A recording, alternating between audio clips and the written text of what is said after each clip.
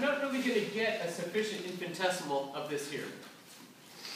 But what I would like to say is that if we go back to a formula that you learned a long time ago, arc length, I'm sorry, sector area.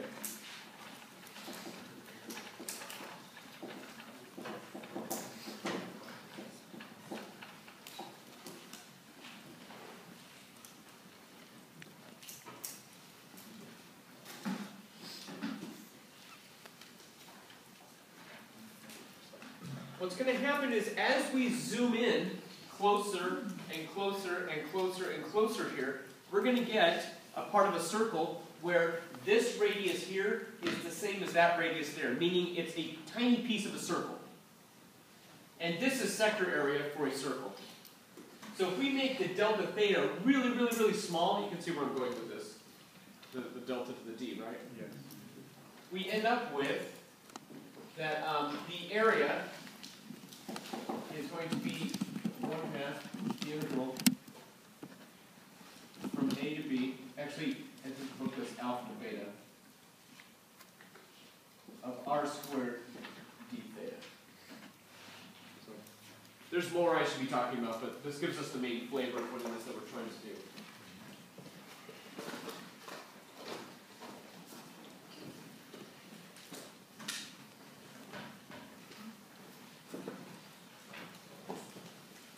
So this is the main piece here. Now, r, remember, is not a constant unless we have a nice circle centered at the origin.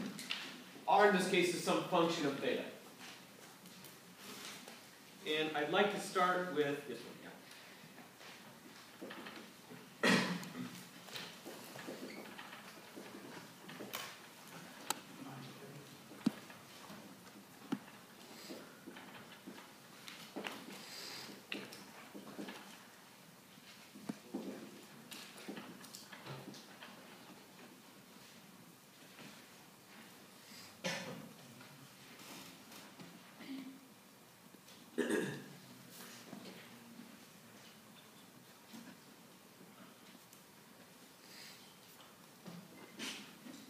Yes? What's the word before O? Leaf. Or maybe they say pedal. They say one loop. We get the idea. Go ahead and plot your calculator piece and graph that. Have your boundaries go from -1 to 1 in both the x and y direction. Make sure you have polar coordinates and in radial.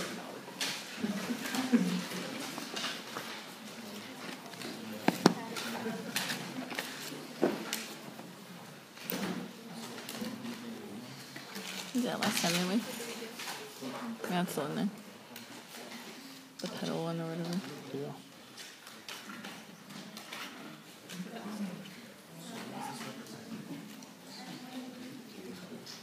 Yes?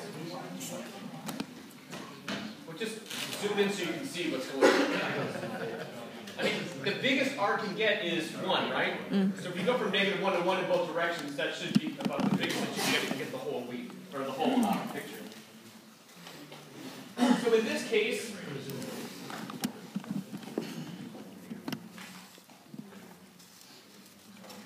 the graph should look like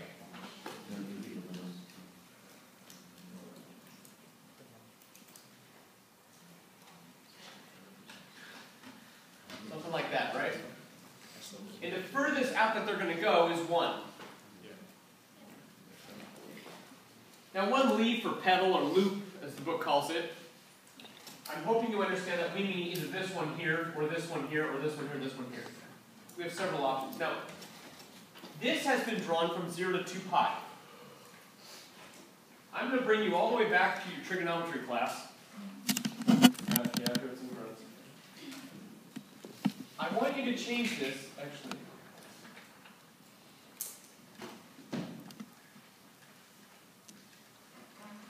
To this. Meaning I want you to draw the cosine wave.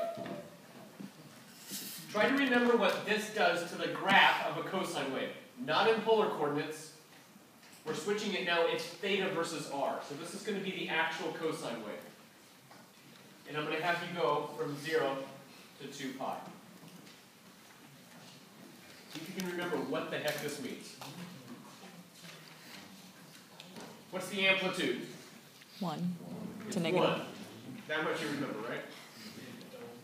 Okay, I'm going to let you struggle with that for a few minutes. See if you can piece together how to do this. So it starts at 1, and then it'll go down. So 0 is 1. Yeah, the 2, doesn't it stretch it out? And I thought it was just to graph the sine, or the cosine. Yeah, but including the 2 for the theta. That's a 1.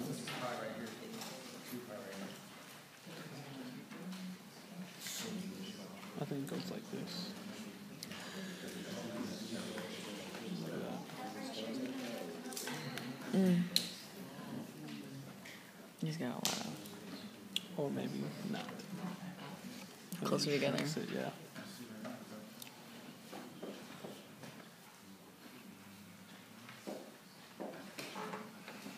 Pencil. What does this 2 theta do? There you go. Increases the frequency. It actually crunches it down. A normal cosine wave, this is our review, right? A normal cosine wave goes from 0 to 2 pi. However, so say normal cosine wave goes from 0 to 2 pi. But in this case, we have 2 theta as our domain. If I divide the 2 out, one full period is going to go from 0 to pi. So here we go.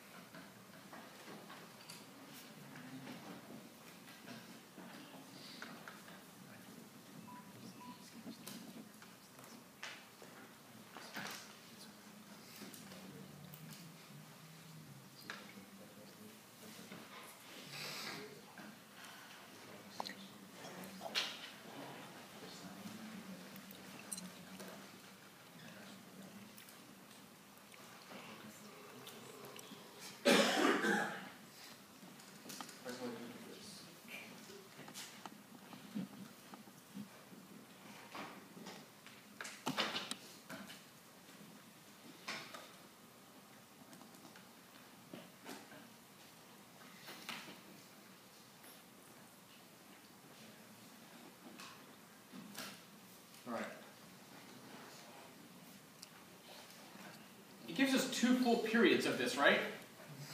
I want to translate it from what the heck this means into what the heck this means. So here's what's going to happen. When theta equals 0, that's here, right? When theta equals 0, what does r equal? 1, so the radius is out at 1. Then notice it gets smaller and smaller and smaller and smaller until it hits a certain point. This is where the radius is equal to 0. So from here to here, this part of the graph is there. The next part, notice the radius is now negative down here. That means whatever angle that we're at is going in the opposite direction. So as I go to here, and by the way, let's prove that it's crossing here at pi over 4 and stuff like that. So when r equals 0, I get cosine of 2 theta is equal to 0, which means 2 theta. Cosine is equal to 0 normally when? Negative pi over 2, pi over 2, 6, 3 pi over 2, right, so on. However, I gotta divide through by 2.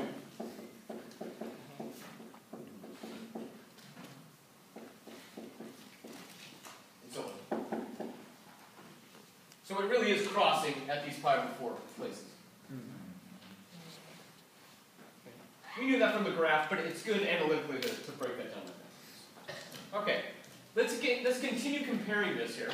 So when I'm at pi over 4 here, let's put at this angle here, this is theta equals pi over 4. The radius is at 0. So it started out at 1, it came back down, it's at 0. Now, from pi over 4 to 3 pi over 4, pi over 4 to 3 pi over 4, you see that there? What's being drawn? this bottom one, because r is negative. You see that? So as I go here, it's actually shooting backwards until I get to here. Does that make sense? Explain to a neighbor what I just said. Explain that to me. Cosine's going to be negative, so it's going to go down towards the negative. Or that's just going to be the particular line that we're referring to, basically. It's easier for me to articulate.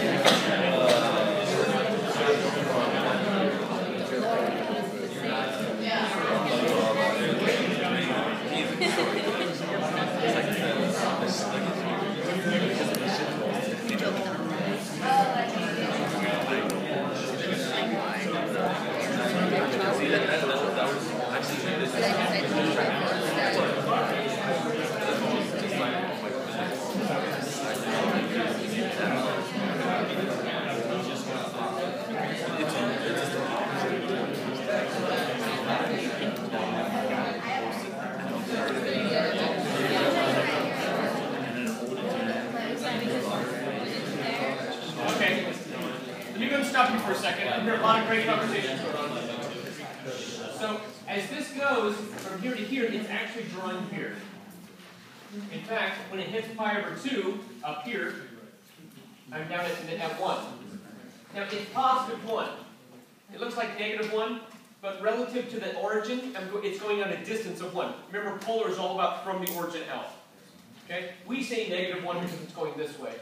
But from the distance overall, it's still just a 1. Then it comes back, so it's here, angle, angle, angle, angle, down, down, down, down, down, until the radius goes back to 0. So I'm now here at 3 pi over 4, where the radius is 0. I'm back at the origin. Then from there, the radius then turns positive. In fact, it turns positive all the way for one entire leaf. So you can see one full positive leaf is right there.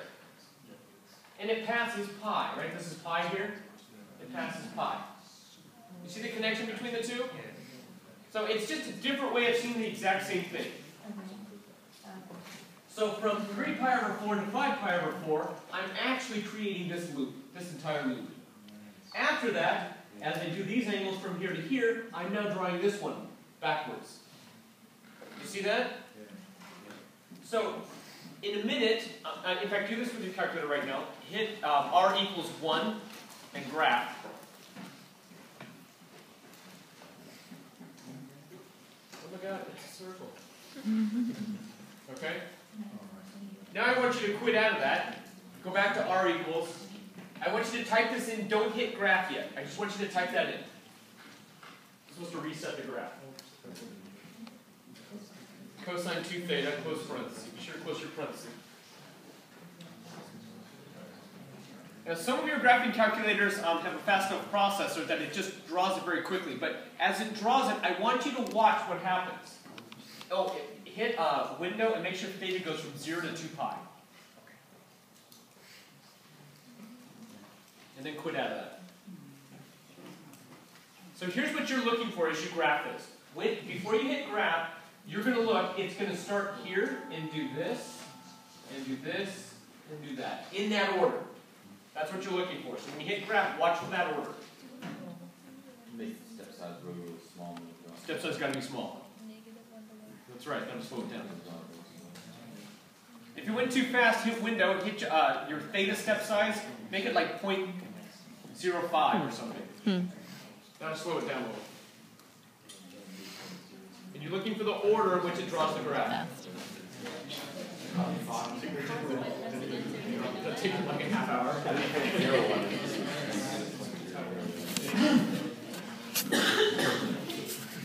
You see how this is working? So if I want one complete leaf, the worst thing I would want to do would be to draw from 0 to pi over 2. Because look what's going to happen from here to here. What's going to happen with that area? It's going to completely cancel out. It would be better for me if I chose negative pi over 4 to pi over 4, or 3 pi over 4 to 5 pi over 4. I'm going to choose negative...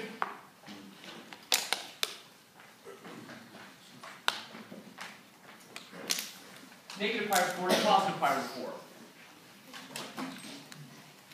In fact, before I even start doing this, I'm going to notice that I've got some symmetry going on here. This entire top half of this pedal, if I just find that area and then double that, you see that that'll give me the bottom half as well? So when I set up my integral, I can do this.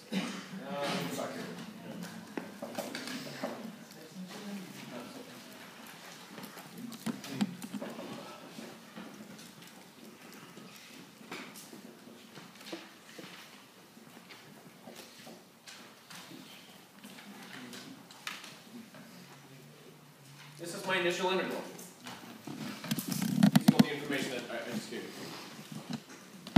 Using some symmetry,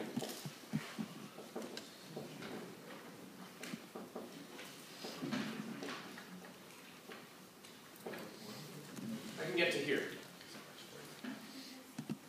So I go from 0 to pi over 4, this top chunk only, and then double that. I'm going to let you wrestle with that for a few minutes since you are now all integral experts.